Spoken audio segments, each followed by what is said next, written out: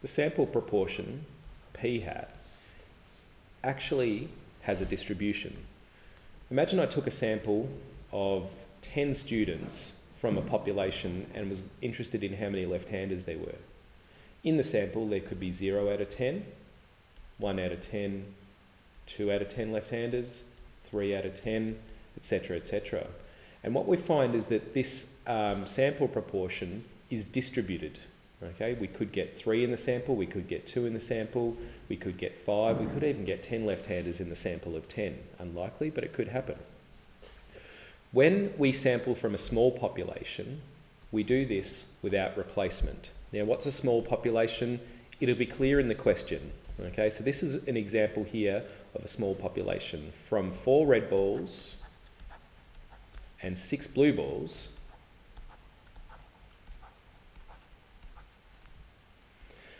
we take a sample of 3 balls at a time and record the number of red balls. So what we're looking for is red balls here. So the possible outcomes are 0 reds, 1 reds, 2 reds, and 3 reds in the sample. That's what I can get in a sample of 3 balls. I could get none, 1, 2, 3. So p hat is the proportion of balls within the, with the particular attribute. Okay, and the sample proportion p hat is x over n. And this x value here is a random variable, and in this case is the number of favourable outcomes, the number of red balls in a sample size of n. So in this case here we can get p hat taking on the values of 0 out of 3.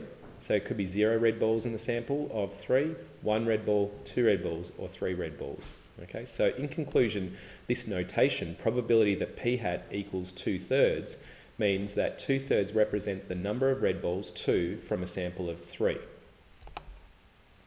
Now we're going to note that in this case the probability when I do this is not constant. So let's fill in this table here and work out how we actually are going to find the probability that the random variable is 0 out of 3. What are the chances of getting 0 out of 3? To do this, let's just try to imagine it with a tree diagram, red and blue. Red was 4 out of 10, blue was 6 out of 10. And could get a red, blue, red, blue, red, blue, red, blue, red, blue, and red, blue. All right, so now this red here, because it's without replacement, this is a small sample. The next red is 3 out of 9. And the last red is 2 out of 8. 6 out of 10, then another blue is 5 out of 9 and 4 out of 8. All right, let's start filling in some other probabilities. So, let's actually write our possible outcomes. So we could get red, red, red, red, red, blue, red, blue, red, red, blue, blue, blue, red, red, blue, red, blue, blue, blue, red, or blue, blue, blue. Okay, so what we'll do is work out the probability that the sample proportion or the random variable is the sample proportion 0 out of 3. So that means that in the sample there were no reds, i.e. it was all blues. Okay, so that's going to be 6 out of 10 times 5 out of 9 times 4 out of 8. Now that is going to be, so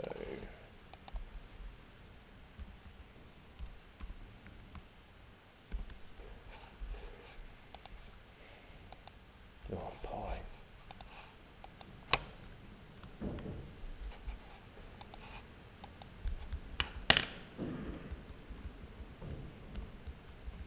Probably faster to do this in the head.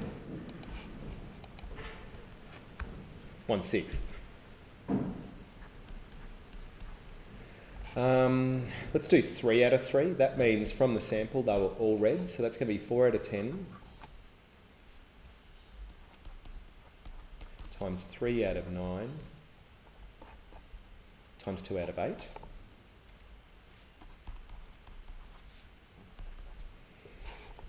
So that one was 1/6. That's 4, 3 and 2. So that's going to be 1 out of 30. Okay, let's do 1/3. Now 1/3 is going to be, we've got 1 red in the sample of 3. So 1 red in the sample of 3 is going to be this one here, this one here, and this one here. All right, so how's this one here acquired? It'll be blue followed by blue.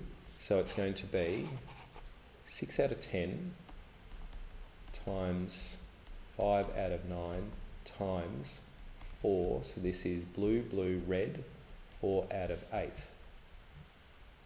Plus, the next one here is going to be 6 out of 10 times 4 out of 9, because that's the red one, times 5 out of 8.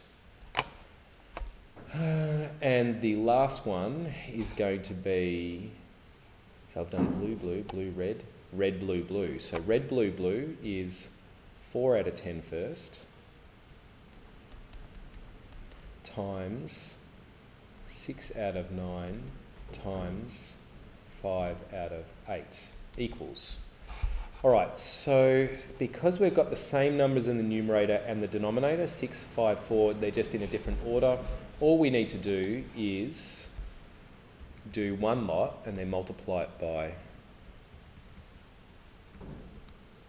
So there it is there, and we're going to multiply that by 3, and we get a half. Okay, and 2/3. Well, what we could do for 2/3 is just do 1 take away 1/6 plus a half plus 1 over 30. And that's going to be 30 over 30 take away times 5 over 6 plus 15 over 6, 30, 30 and 30. That is going to be 20, that's going to be 9 out of 30. Okay, so that one has to be 9 out of 30. I could work it out using this method here, but I've just used the idea that the probabilities here need to add to 1. All right, so there's my distribution for a small population, or a small, a sample from a small population. All right, so let's go on to the next question. So you can see there that they're the same answers. No, they're not.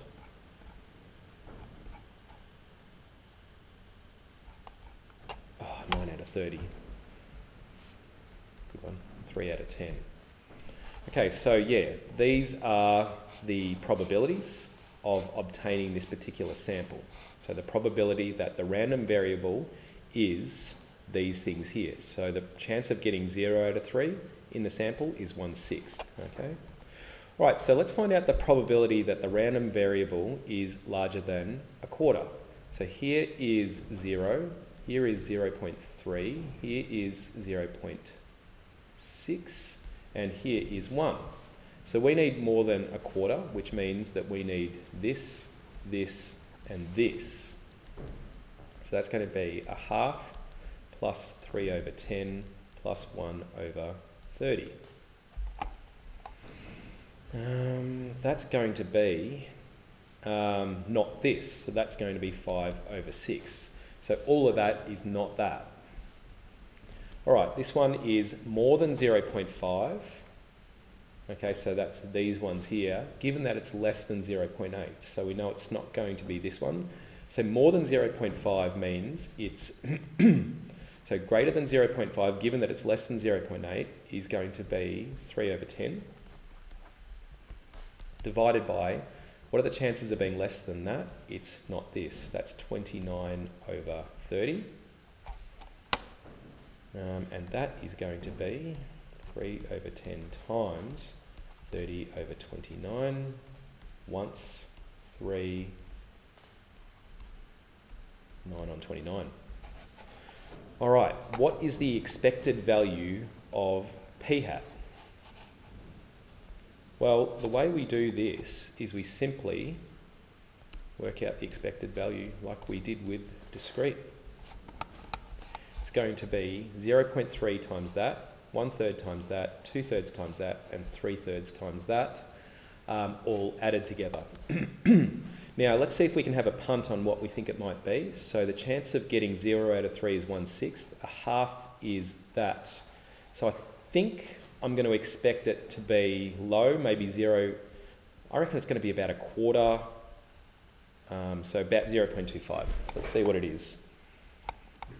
So it's going to be 0 times, I don't know why I'm writing this, but 0 times 1/6 plus 1/3 times a half plus 2/3 times 3/10 plus 1 times 1/30. Okay, 0.4. Okay, I got that wrong. 2 out of 5. All right, now the standard deviation. So what we'll do to get the standard deviation is find the variance of the random variable, which is the expected value of a random variable squared, take away the expected value of the random variable all squared. Okay, so all it will require is a simple tweak of this. So what we do is we square all of these values. That's 1/3 squared, 2/3 squared, and 3/3 squared. So we get 2/9. So this one here is 2/9. Take away the expected value squared, which is 4 on 25. Okay, so that is going to be 2/9 take away 4 over 25, which is 14 over 225. So that's the variance. Okay, so that's sigma squared. So sigma, which is the standard deviation of the random variable, is just going to be the root of 14 over 225, which is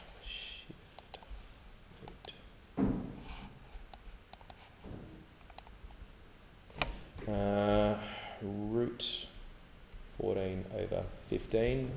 Let's get an approximation on that, which is 0.249, ... Okay, so that's the formulaic method. We can also use stats sections. So we'll go menu stats, and you can see here I've done another question recently on prob. So I'm just going to, I can use these. So 0, 1/3, and 2/3 and 3/3, and it's 1/6.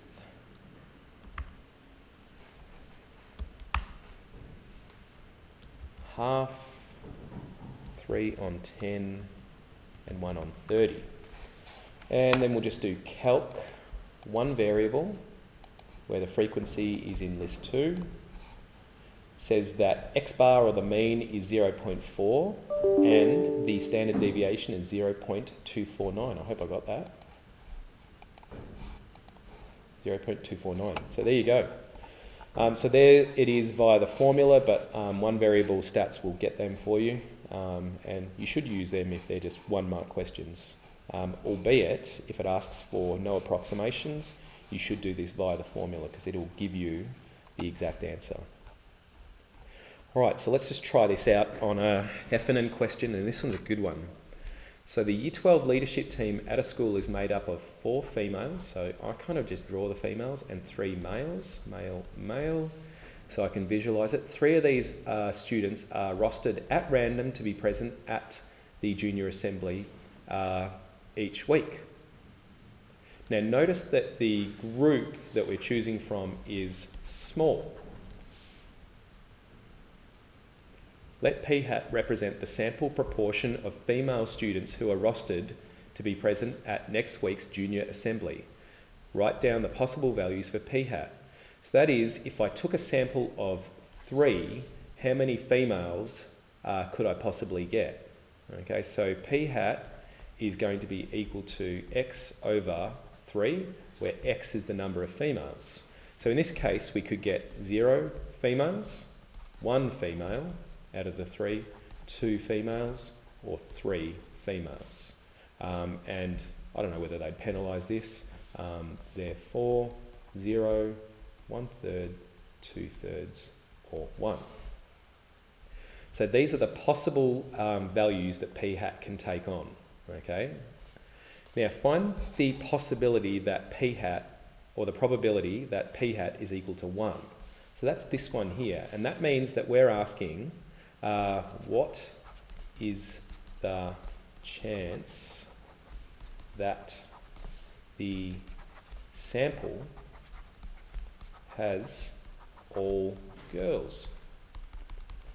All right, so that means that when I select first time round, I'm going to select between a girl and a boy, or male and female, and I get a girl. All right, so the chance of getting girls is 4 out of the 7, first of all. So that's going to be the first one. And then I select again, and I grab another girl. So 3 out of 6 times 2 out of 5. And that, I'm just going to edit this one, 4 out of 7 times 3 out of 6. Oh, actually, this is exam 1, so really I shouldn't be using the calculator. 12, 24 out of 42, 7, 6 of 42, 5, 210, 42, 5, 0, 1, 210. 12 out of 105, 6, 3, 4 out of 3, 4 in 35. So there's a 4 in 35 of the random variable being 1, or the sample having all girls. So that's what we do with small populations. What do we do when we get big populations? Click on the next video.